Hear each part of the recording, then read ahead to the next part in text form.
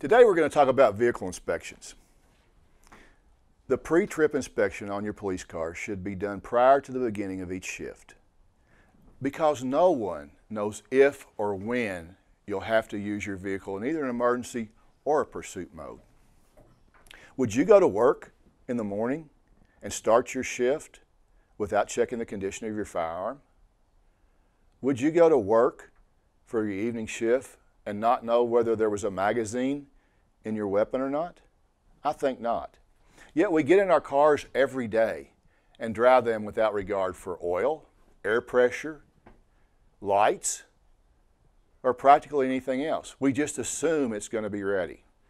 And in police work, you know as well as I do when you assume you can suffer dire consequences. If your department has a written checkoff list and require you to use it, then be diligent when you fill it out. Those things become permanent records. And if your car is involved in an accident, you may be asked to bring those documents with you, and they could become very important. One thing I would really caution you about is your mirror adjustment. If I went to each one of you watching this video's car today, about 95% of you have your mirrors adjusted improperly. Now let me explain to you the proper way to adjust your mirror for police work. You should take your head, lean it to the driver's side window, and adjust your left mirror to where you can barely see the left tail lamp of your cruiser. Second, lean to your right about 30 degrees and adjust the right mirror to where you can see the right tail lamp of your car. Get whatever you can out of the center view mirror. We know it's not much because you've got a cage, possibly people back there, but get what you can out of that. Now your mirrors are properly adjusted. If you have your mirrors adjusted that way, you will never be involved in a lane change accident. Assuming, of course, you look in your mirror before you change lanes. Now, we teach people to back. We teach police officers to back their cars in. And as you think about how I've told you to adjust your mirrors, you're thinking, wait a minute, I can't back in a parking spot with my mirrors adjusted like that. And you know what? You're exactly right. You cannot. You actually need to take your finger and push the button and move the mirrors in about an inch or two, and then you can back in the parking spot. Takes about 10 seconds. Consider the installation of a convex mirror on your left mirror on the upper left side if your car does not have one. You can see in the next PowerPoint slide a picture of what your mirror adjustment should look like from the driver's seat. And as you can see, there's very little bit of the left rear tail lamp available. This particular slide shows a view of the right tail lamp. Again, you can barely see the corner. And as we all know, with the things that we have in our police cars, this shows a picture of your view of the rear center mirror, and you can get what you can get out of that. Be especially careful if you drive a Ford product. These new Fords have very high rear windows, and backing is extremely difficult with them.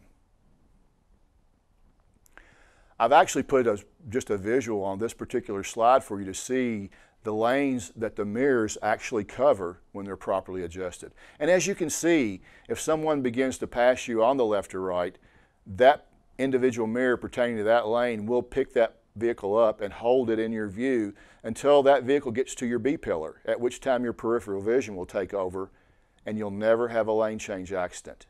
This is something you can take home to your wife, your husband, your family, your kids, your friends. When you get in your car and begin to do your vehicle inspection, are all your lights working? If there's a light on your police car, it needs to be working.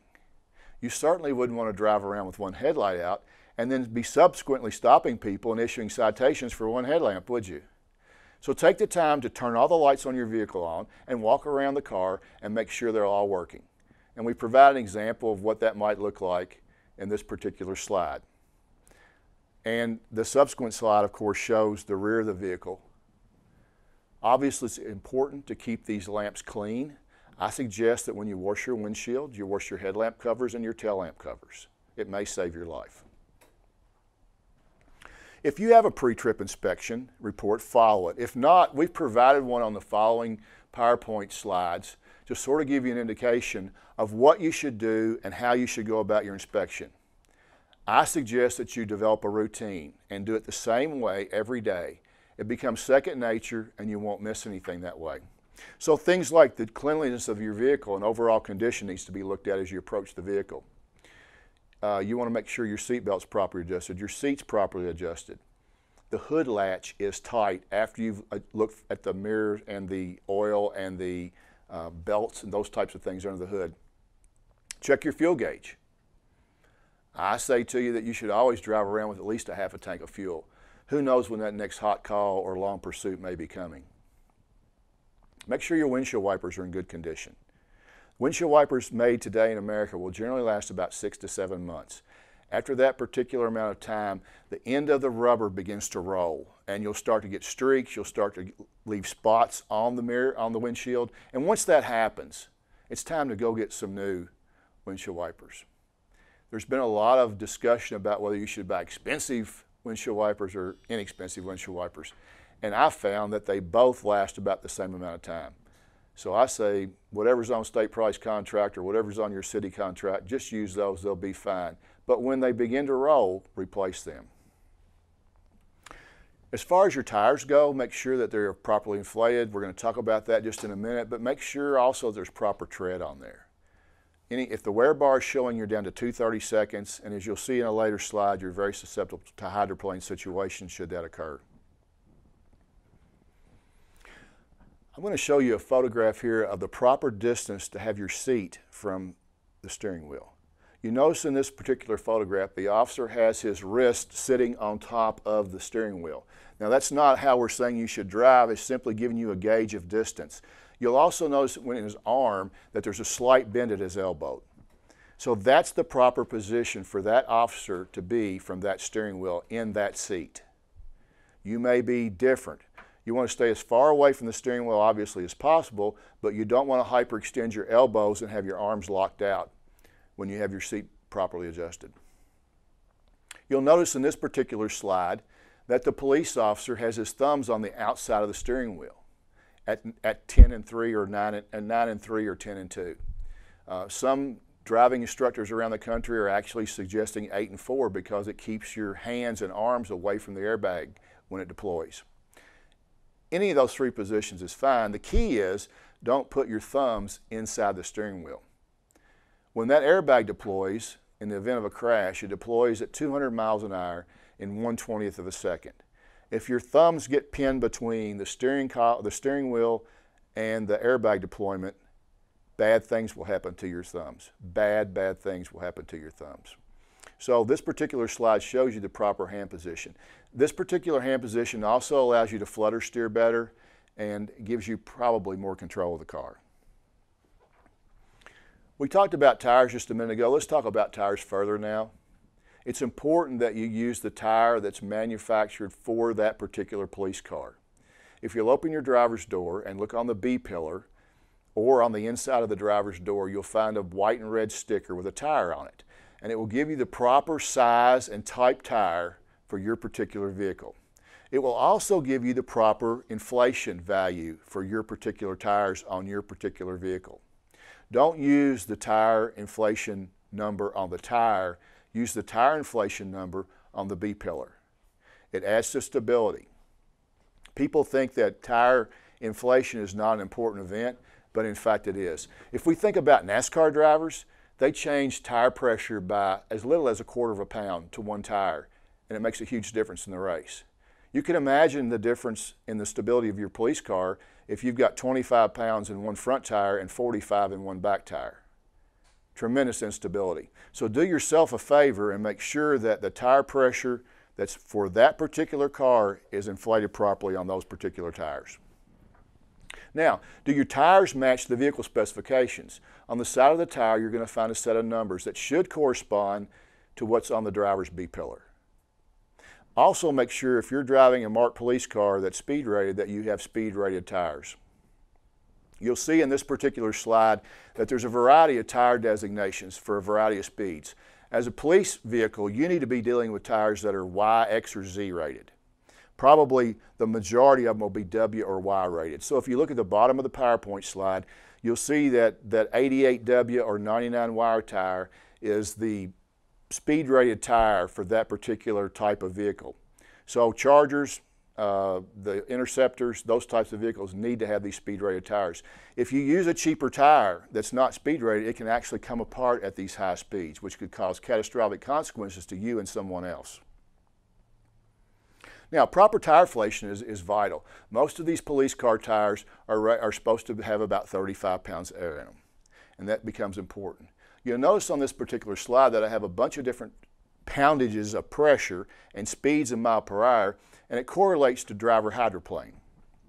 If the water depth on the road exceeds the tread depth of the car, you're in a potential hydroplane situation. Again, it has nothing to do with how good a driver you are. It's simply physics. If there's not enough depth in tread to squirt the water out the sides of the tire sipes, then basically your police car becomes a set of skis. And if you've ever seen video of this, you'll actually see the tires come off the pavement and see nothing but water between the tire and the pavement. Pretty scary. If you look down on this slide, about 5 down, you'll see 35 pounds per square inch of pressure. If you've got that much in your tire and you've got good tread, you're still in a potential hydroplane situation at 60 miles an hour. So think about this the next time you're out in inclement weather, driving on a limited access highway at 70 or 75 or 80 miles an hour. With 35 pounds of air in a brand new tire, you're still in a potential hydroplane situation. Obviously, if you haven't checked your tire pressure in 2 months and you've only got 20 or 25 in there, you can look down the chart and see what kind of terrible shape you could possibly be in. Let's talk for a minute about backing. In the old days, all police officers were taught to back in everywhere. You could always identify a police car marked, unmarked. You could identify a police officer's personal vehicle because he always backed in a parking place. For some reason, we have sort of got away from that, and I'm not sure why. But you need to back, and you need to back in every time. Think about it. You pull in a parking lot. You're finally going to get some lunch. You survey the parking lot. You see a place to park. You pull in. You get about 2 bites of that cheeseburger down and you get a hot call. You run, you jump in your car, you look behind you quickly, throw it in reverse, and lo and behold, somebody has backed out from the other parking spot and you hit them. All that could have been avoided if you'd backed in the parking spot to start with when you weren't in a hurry. It gives you a much better field of view. It's much safer. And it allows your car to be much more maneuverable in the event you have to leave somewhere quickly. So back in every time and pull out every time. Unfortunately, the majority of police car accidents in Kentucky that are non-injury accidents are backing accidents. They happen every single day across the Commonwealth. We back into telephone poles, we back into gas pumps, we back into other police cars, we back into citizens' parked cars, all because we're not backing into a parking place. Let's change that in Kentucky. Let's back in every time. And remember, before you begin to back in, you need to readjust your mirrors. And before you get out of the car to go in and have that nice cheeseburger that you've been waiting for so long, remember to readjust your mirrors back out to the proper position so that when you leave, that's not one of the things you have to worry about. Thanks for today.